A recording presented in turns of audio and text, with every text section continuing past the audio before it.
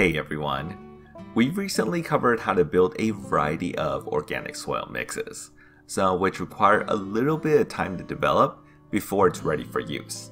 And if you're not sure if your custom built potting soil is ready for use yet, or if you want to just test how much nutrients are built into, let's say, a bag soil mix or in your outdoor ground soil, then you might want to consider using a basic soil test kit, which can test for available nitrogen, phosphorus, and potassium levels, as well as the current pH of your soil. These aren't as accurate as lab tests, but after multiple uses, I did find them to be a pretty good indicator on figuring out when your soil is ready for use. They're also really affordable, generally costing less than 50 cents per individual test, so like $1 or $2 if you're testing nitrogen, phosphorus, potassium, and pH at the same time.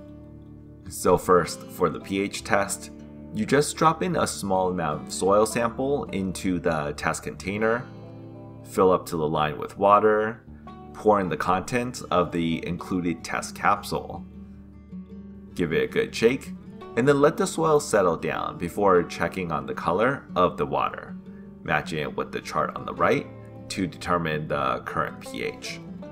The other 3 tests require you to place 1 cup of soil with 5 cups of water.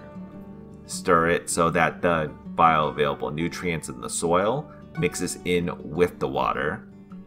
Wait for the soil to settle down, and then use that nutrient-filled water to fill each of the test containers up to the fill line.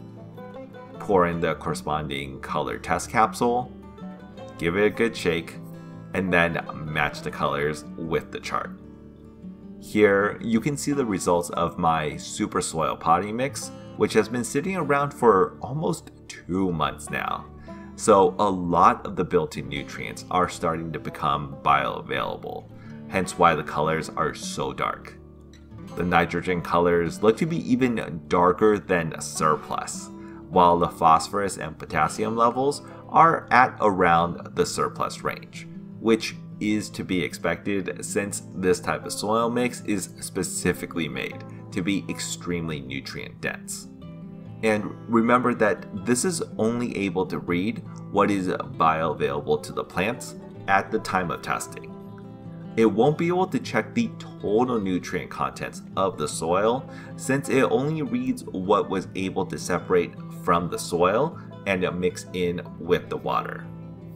This explains why the nitrogen levels are so much higher in this specific test. Because in the super soil mix, we added in a ton of bioavailable nitrogen in the form of worm castings. The phosphorus and potassium is coming from more solid forms of organic fertilizers. So even though these 2 levels are in the high range, if I left it for another month or 2, both the phosphorus and potassium levels should also be off the charts. Which, I mean, that's the whole idea of the super soil mix, right? In that it's heavy in nitrogen early on to support a burst of vegetative growth, and then when the nitrogen gets used up, it'll be replaced with more phosphorus leading into the flowering stage.